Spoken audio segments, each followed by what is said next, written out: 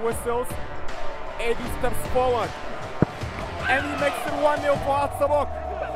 No questions about that delivery. Spot on, accurate, and powerful. Has one dwarf nil.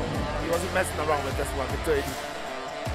More importantly, into an angle where even if the goalkeeper gets right, he wasn't going to reach it. Moving into the side of the net. Yeah, into that corner, goalkeeper is not going to reach it. With the pace in the strike, very emphatic. Confident run up as well and just giving. Is he going to go for power again? He steps forward. Aidoo. Again, he smashes it.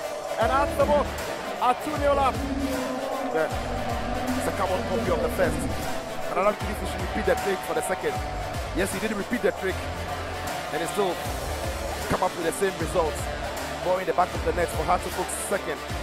All from the spot. At 2-0 up.